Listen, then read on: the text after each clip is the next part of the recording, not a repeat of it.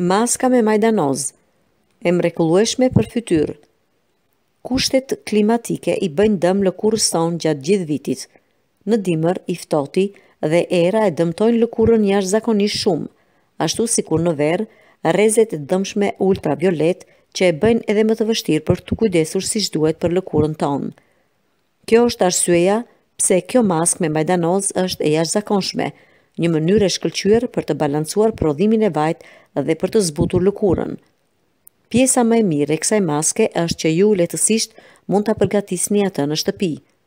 Të gjitha që ju duhen është majdanozi, uthulla e mollës dhe jogurti, një kombinim i përsosur që ka veti antiinflamatore, e bën lëkurën të shkëlqejë dhe i jep një bollëk të vitaminave dhe mineraleve.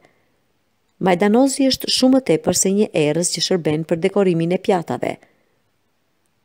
Majdanozi ka një sasi mbreslënëse të vitaminës K. 2 lugë majdanoz përmbajnë 153% të sasisë rekomanduar ditore të vitaminës K. Ka aftësi për të rregulluar koagulimin e gjakut, që është thelbësor për zvogëlimin e qeskave të zeza nën sy.